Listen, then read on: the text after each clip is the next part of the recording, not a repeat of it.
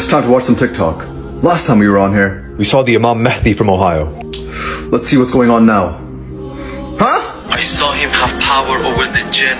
I saw him resurrect my wife from the dead. Saw him sustain countless people like Jesus did. These are the same descriptions of Dajjal. Has he arrived? Who's this Dajjal from Ohio? Both his eyes are working properly. It doesn't say kafir on his forehead. And his hair is straight, not curly. First Imam Mahdi from Ohio, now Dajjal from Ohio. How many clones are we gonna get before the real ones arrive?